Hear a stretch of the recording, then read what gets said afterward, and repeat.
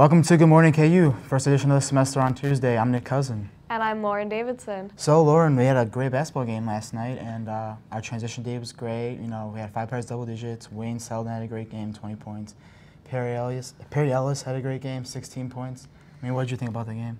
I thought it was great. You know, a big game going up against Iowa State for Big 12, not for the Big 12 title, but in a big race for the Big 12 title. I think they closed out the Big 12 regular season with that win last night. I think that had to have been the biggest game of the season for KU. I don't know how you lost them the first time. I mean, we totally dominated them. Well, ultimately, I think KU went into the first game very focused, but Iowa State just outplayed them. They outran them. The transition game in the first game, Iowa State dominated. Yeah. So you worked the game last night. So what exactly did you do for the game? I worked with Rock Chalk Video. It was a great opportunity. I did utility, so not a whole lot, nothing major, but basically I was able to sit on the court, watch the game courtside, had the opportunity to just be up close and personal. That's fun.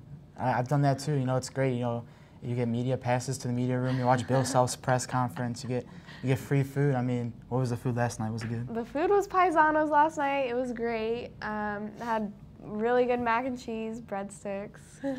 Sounds good. I was at the game as a fan. You know, it's a different experience. You know, it's not as serious. It's more laid back. You can cheer, do whatever you want. Because when you work in the game, you have to like hold back your emotions, and you can't really cheer because you have to be like biased towards both sides. Exactly. You can't be on the sideline. Yay, KU, go KU. So it was definitely a better experience, you know, because Allen Fieldhouse is probably the best place to play basketball. And I wouldn't say probably. The best place. I mean, on all the lists, it's #1 place to play. So, I mean, it got up to 160 decibels in there last night. That's really loud. And, you know, I mean, it's also like with the camping and everything, it's so serious. Basketball is so taken seriously here. It's like heaven for everyone. Exactly. And, you know, when I work it, crew call, or when we work it, crew call is early. So we're at the game 5 hours before game time starts. And so it makes it a lot longer day than when we're fans, but I mean, the fans have a long day too, up and down for all the free throws. Exactly. Yeah. I think one of the perks, though, to working is being able to see the student section and being able to see all the different things that they do. My favorite is when the other team is shooting free throws, and our crowd they do the craziest things that you can think of. The roller coaster where they jump up in the air like that. Exactly. Yeah. We have Pac-Man people running across the stands. Like, who has Pac-Man people? No one. No one. Our fan dedication is the best I've seen out of any other school. Exactly. That's for sure. Yeah, I know that Bill Self and a lot of the players, they attribute most of the wins, not most of the wins, but it plays a big part in all the wins that they get. They say that the atmosphere just gives them energy and motivation each and every game. And, you know, the players feed off that. You know, they come out to big roars, and then, you know, Bill Self waits like 2 or 3 minutes before he comes on the court just so that he can get his own standing ovation. Yeah, standing ovation every game, something I would never get tired of. I mean, that's why he does it. He knows he's going to get his own standing ovation, so he waits. And all his coaches go out before him and everything, but he does his little like nose wipe thing, and he's got his little things that he does before the game. But I mean, it's nerves, but I mean, he closes it out. He's a great coach, you know. He's only had 9 losses there at Allen Fieldhouse, so that's a great home court advantage for the team. Exactly. That's one thing that the Iowa State coach mentioned last night. He said that Allen Fieldhouse has got to be one of the toughest places to get a win that he's ever coached at. So I think that says a lot.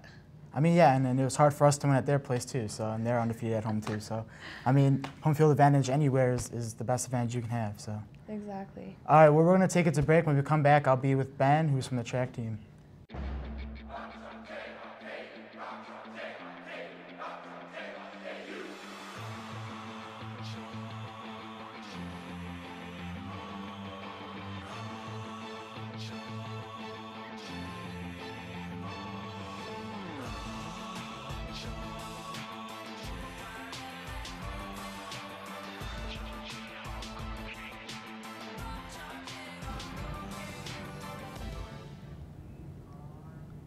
Welcome to Good Morning KU. I'm back here with Ben Burchstead from the track team. So, how's your season going so far? It's been going really well.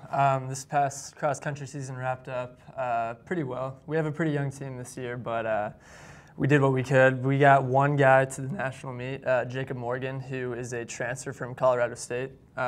He is a junior now, so he's been killing it and doing really well. And our team did not have the exact outcome we wanted for this cross season, but like I said, we're pretty young, so we're working with it. So on track, you're a distance guy. So what? I am, yeah. So what do you run exactly? Well, this upcoming spring season, I'll be running the 5K and the 3K steeplechase. So the steeplechase is a race where it's a typical distance race, but you have two barriers where you have to jump over, and one of those barriers has a water pit. So it's a lot different from a regular distance race that you might see. So it's really hard, but it should be a pretty good challenge. So I think everybody wants to know how being an athlete at KU is. So how is that? Yeah, well, when I was a senior in high school and I came on my visit here, I had really no idea what it was going to be about, but they showed me around, and I just could not wait to become a part of the KU team. And so once I committed, I had a bunch of expectations as to what it would be like. But once you get here, it's a lot different.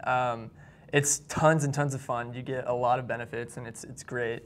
But you got to learn time management. It's really, really important for that to be set in stone once you get here. With managing, school, which obviously takes priorities over everything, and also trying to be a Division I athlete, which is also a very, very hard thing to do. So you got to be on top of everything you're doing, but you got to try and mix in some social time as well in order to keep yourself sane. So you guys have a new facility, Rock Chalk Park. We do, yeah. Do you like that place? Oh, nice? I love it. Yeah. Obviously, we haven't had any meets there. Well, we had one meet there last spring, but that was the only one we've ever had.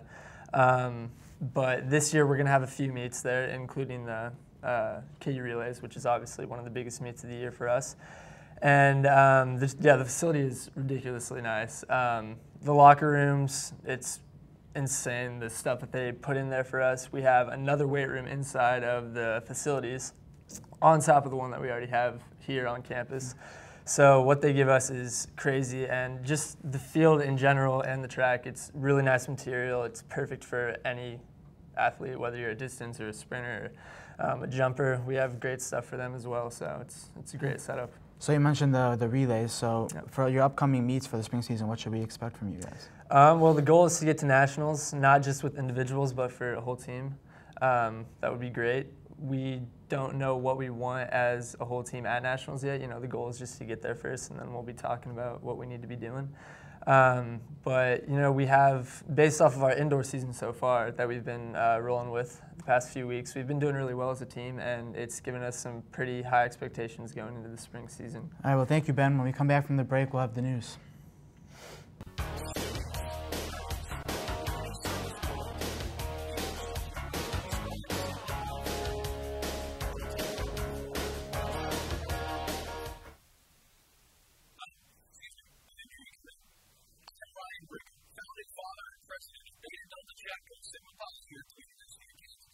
One of the fastest growing Greek communities on campus.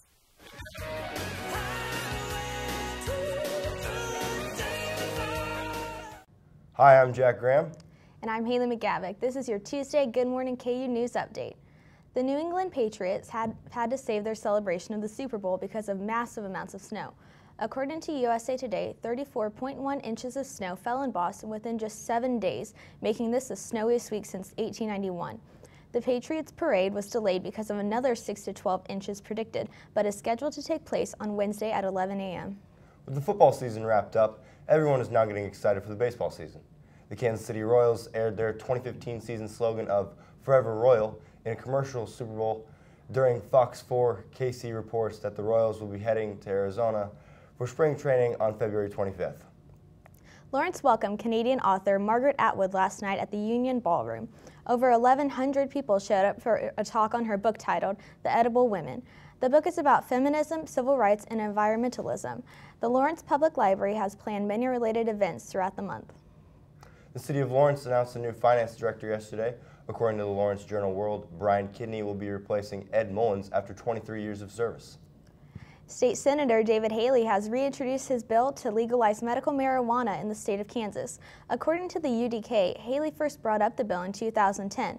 At that time, only 9 states had laws allowing some type of medical marijuana, and that number has now grown to 23. And just in case you missed it, the men's basketball team thumped Iowa State last night to avenge their only conference loss this season. The Jayhawks beat the Cyclones 89-76. KU is now 7-1 in the Big 12 and travels to Oklahoma State on Saturday for a matchup with the Cowboys. Most students watched last night's game, but for those who were in Allen Fieldhouse, the reward is well earned. After a long, frigid day of camping, it was well worth it for an intense win from the Jayhawks last night against the Cyclones. Students form teams of up to 30 people and wake up for lottery that is designated on a certain day and takes place at 6 in the morning. They go to the lottery and receive a group number that will indicate when they get into the game for the best seat. Team members switch places with one another throughout the days, making sure that they never miss a roll call so that they can keep their same number for the best seat. Some sleep, do homework, catch up on Twitter, and more. Sophomore Sarah Maynor tells us about her camping experience. Do my homework and just usually sleep if I get an early shift, or sleep if I get an afternoon shift as well. After a win like last night, the camping and pizza that Bill self-purchased for everyone was well worth the wait. And that will wrap it up for today's show. Thank you for watching and have a great day.